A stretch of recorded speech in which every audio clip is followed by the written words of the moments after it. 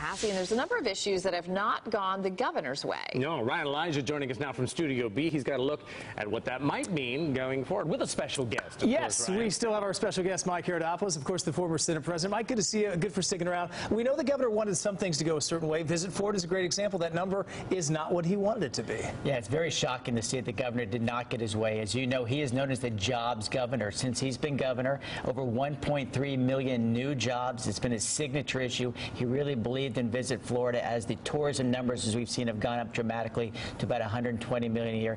It's pretty surprising the legislature did not give him his way and get him his 75 million for it. And you talked a little earlier on our Facebook Live that his pen is going to come out here, the veto pen. How much power does he have to change some of these things and move them a different direction? It's a very big deal. The governor has the final say in the budget, so a lot of those line item vetoes that individual legislators want, be the House members or Senate members wanted, those might go by the wayside right now. And the odds of overcoming a gubernatorial veto are very low. In my 12 years in the legislature, only one time did we ever override a governor's veto, and that was when Charlie Crist, the unpopular governor of Florida, was in power. That was the only time. Let's talk about school funding in charter schools. That became a big topic as well. Yeah, this was a big issue for Richard Corcoran. He's the Speaker of the House of Representatives. The charter school issue is where if there's a D or an F school, meaning a poor performing school, they're allowed to bring in a charter school, another public school, to try to change up the system. They've allocated $200 million to try to do that, to turn around failing schools. Lake Okeechobee, the final one we touch on here. Yeah, this is Joe Negron, the Senate president. He wanted to make sure we solve that problem with the runoffs. We saw that terrible issue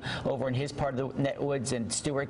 He got the funding for it to build a reservoir. Hopefully that will solve the problem. This is it, final week in Tallahassee. The budget's got to be there tomorrow. What do you see? Any surprises maybe in store? Well, I think the great news, they're finishing on time, and they're not raising taxes, not even property taxes. So for taxpayers, it's a win. Let's hope this economic upturn continues, but there's going to be still a fight between the legislature and our governor. Interesting week in Tallahassee, and you'll be there all week as well. Looking forward to it, yeah. Mike, great stuff as always. Thanks, and of course, you can find us on our Facebook post. Friday ends it all, and it looks like they will end on time. Let's go to Jamie King. He's got a